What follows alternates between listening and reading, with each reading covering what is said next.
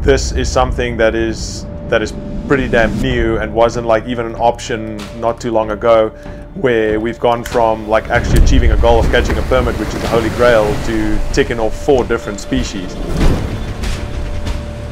It's kind of a daunting task when you're trying to accomplish something like this, trying to get the final one with something you don't know anything about.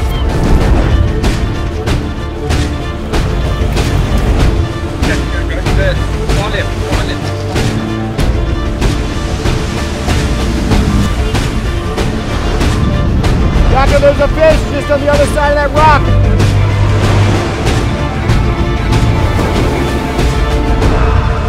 You always hate to say the first, right? Like, you never know, man. But like 2022 is the first time I have ever heard of someone catching all 4 of these.